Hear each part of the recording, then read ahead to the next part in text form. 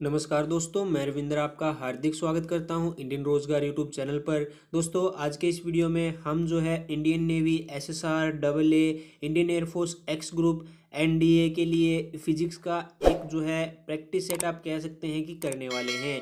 दोस्तों, कुल जो है मैं आपको 15 क्वेश्चंस बताऊंगा जिनको आपको सोल्व करना होगा। साथ ही साथ दोस्तों मैं आपको आंसर्स भी बताऊंगा और आप मुझे कमेंट सेक्शन में ज़रूर से बताइएगा कि आपको इन 15 सवालों में से कितने सवाल आते थे।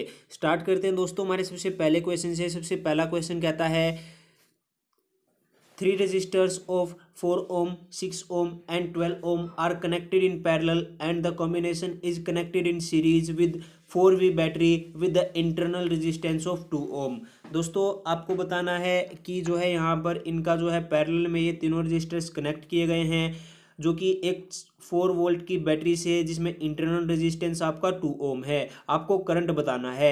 चार ऑप्शन आपको दिए हुए हैं। इसका करेक्ट आंसर दोस्तों ऑप्शन नंबर बी हो जाएगा 1 एम्पियर। ऑप्शन नंबर बी इसका सही उत्तर हो जाएगा।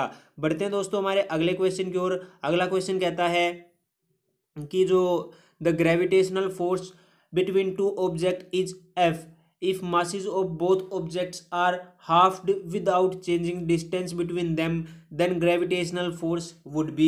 चार ऑप्शन आपको दिए हुए हैं दोस्तों। करेक्ट आंसर आप सभी को पता है। ऑप्शन नंबर ए हो जाएगा एफ अपॉन ए। एफ अपॉन ए। नेक्स्ट क्वेश्चन हमारे पास जो आता है कहता है कि दोस्तों to produce 103 joule of heat in 10 seconds how much voltage should be applied to 100 ohm resistance। to produce 103 joules of heat in 10 seconds how much voltage should be applied to 100 ohm resistance। चार option आपको दिए हुए हैं। Right answer दोस्तों option number D हो जाएगा 100 volt. 100 volt इसका correct answer हो जाएगा। नेक्स्ट क्वेश्चन कहता है दोस्तों the working of AC generator is based upon. The working of AC generator is based upon. दोस्तों आप सभी को पता है जो अल्टरनेटिंग करंट जनरेटर होता है वो जो है इलेक्ट्रोमैग्नेटिक इंडक्शन पर बेस होता है, ईएम इंडक्शन। नेक्स्ट क्वेश्चन कहता है दोस्तों 10 mm long pin is placed vertically in front of a concave mirror। A 5 mm long image of pin is formed at 30 centimeter in front of the mirror। The focal length of the mirror is। आपको focal length बतानी है। तो दोस्तों right answer आपका option number B हो जाएगा 20 centimetre. 20 centimetre इसका correct answer हो जाएगा। नेक्स्ट क्वेश्चन कहता है दोस्तों qualitative definition of force is given by. Qualitative definition of force is given by. तो राइट आंसर हो जाएगा दोस्तों Newton first law of motion. Newton first law of motion इसका करेक्ट आंसर हो जाएगा। नेक्स्ट क्वेश्चन कहता है दोस्तों the work done on an object does not depend upon the work done on the object doesn't depend upon the. चार option आपको दिए हुए हैं दोस्तों। Right answer option number D हो जाएगा initial velocity of the object. Initial velocity of the object इसका correct answer हो जाएगा। नेक्स्ट क्वेश्चन कहता है दोस्तों when we change feeble sound to loud sound we increase the. दोस्तों अगर हम फीबल साउंड को लाउड साउंड में बदलना चाहते हैं तो हमें किस में इंक्रीज करना होगा। चार ऑप्शन आपको दिए हुए हैं। राइट आंसर आपको ऑप्शन नंबर बी हो जाएगा एम्पलीट्यूड। एम्पलीट्यूड इसका करेक्ट आंसर हो जाएगा। नेक्स्ट क्वेश्चन कहता है दोस्तों power is measure of the.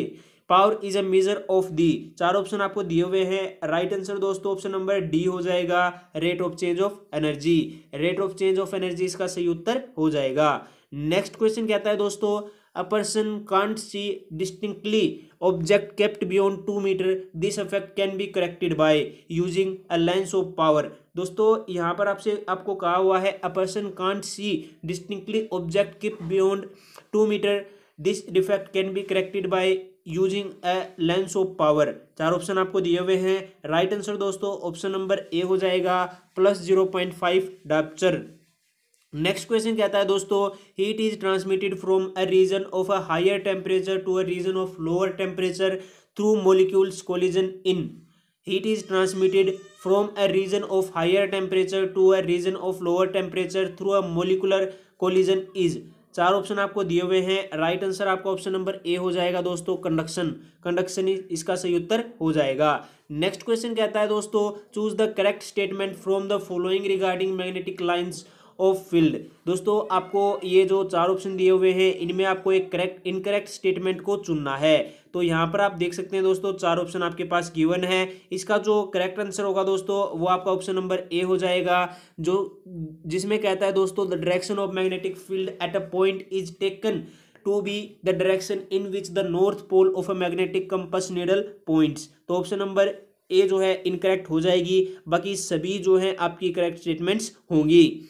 Next question जो हमारे पास आता है कहता है कि दोस्तों the dimensions of a wooden block, ध्यान से सुनिए, the dimensions of a wooden block are 2 metre into 0.25 metre into 0.10 metre if relative density of would is 0.6, relative density आपको वुड की दी हुई है 0.6, then the mass of block is जो है आपको बताना है इक्वल्स आता है 103 किलोग्राम पर मीटर क्यूब। तो यहाँ पर आपको बताना है दोस्तों राइट आंसर जो इसका होगा ऑप्शन नंबर जो है बी हो जाएगा 30 केजी। 30 केजी इसका सही उत्तर हो जाएगा।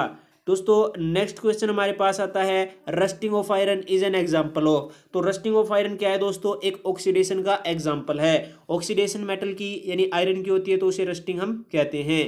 नेक्स्ट और लास्ट क्वेश्चन दोस्तों हमारे पास आता है force needed to change the velocity of a 1 kg body from 2 metre पर सेकेंड टू 30 मीटर पर सेकेंड इज 2 सेकेंड इज। तो ये आपको बताना है दोस्तों, क्वेश्चन आपकी स्क्रीन पर है। Right answer option number A हो जाएगा, 5 न्यूटन का फोर्स आपको जरूरत होगी। तो दोस्तों ये थे हमारे पास कुछ महत्वपूर्ण आपके फिजिक्स के क्वेश्चंस जो कि आपके एग्जाम में पूछे जा सकते हैं। बाकी दोस्तों ज़्यादातर मैंने इसमें जो है आपके कंसेप्चुअल क्वेश्चंस लिए हैं, जो है न्यूमेरिकल हमने इसमें नहीं लिए हैं। अगर आप इस वीडियो को लाइक करते हैं, शेयर करते हैं और कमेंट में मुझे बताते हैं कि मैं और वीडियोस लेकर आऊँ navy, SSR, AA, air force, x group, NDA के लिए टेक्निकल मैथ और फिजिक्स की, तो आप मुझे कमेंट सेक्शन में बता सकते हैं। बाकी दोस्तों चैनल को सब्सक्राइब कर लीजिएगा। मैं मिलता हूँ आपको अगली वीडियो में, बने रहिए हमारे साथ इंडियन रोजगार पर। जय हिंद, जय भारत।